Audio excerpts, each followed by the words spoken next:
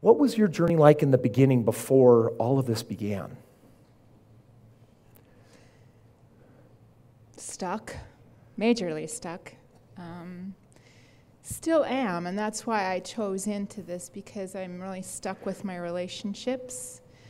But we've talked about how our relationship with money has changed, and how through mentoring with you and through other people in Strongbrook, we've realized that we can be generous. We have abundance, and we can share that abundance with others. You know, I used to look at people in my family and think that they were the rich ones, and we just had a situation recently where we offered to give money to my brother to help him out. My sister, who I thought was the rich one, backed out of it at the last minute because she said she didn't have enough money, and I thought, well, she has more than I do, I thought. And I realized I've been blessed with abundance that I can give. And you know my story with health and how I've been able to help myself that way. Well, some of them don't. Do you mind just briefly sharing? Because I met you, and you got some news 2 days before that 3-day empowerment workshop. Yeah, 2 days before I came to Conscious Creator a year ago in August, I was diagnosed with amyloidosis, which is, according to the doctors, a rare and incurable blood disease. And the prognosis was eventual death. You know, if I did nothing, my death would probably have been in 2 years. Even now, they keep telling me, you know, these stories that they have no idea. It could be in 10 or whatever, but I don't buy into that anymore.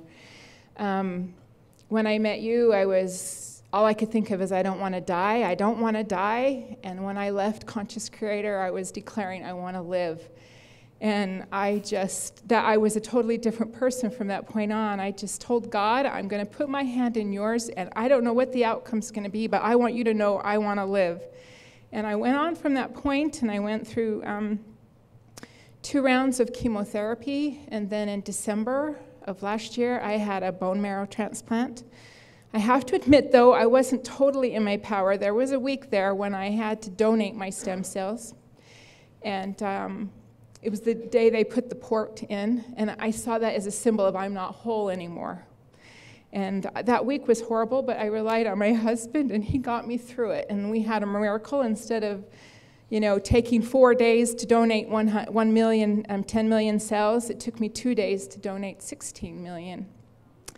And because of that, when I got into the hospital, they were able to give me back 10 million instead of the 5. And I sailed through that bone marrow transplant. Every day through that process since I met you, I would tell myself, I am healthy, I am whole, I am cured of amyloidosis. When they told me, oh, you're going to have mouth sores, you're going to have infections, everybody comes back to the hospital at least once with a terrible infection. And I had no complications. I lost my hair. I got this beautiful curly hair in return.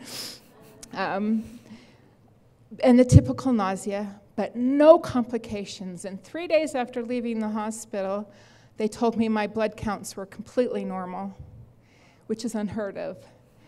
And in March, they declared me in complete remission. And they tell me remission. I tell everybody I'm cured. And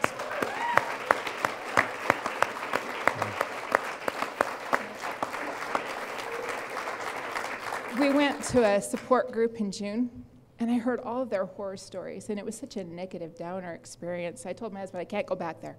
The only way I could ever go back there is if I went as a mentor myself and told them what was possible, because I can't get into the negativity anymore. I choose into life, and that's what I've chosen into. Wow.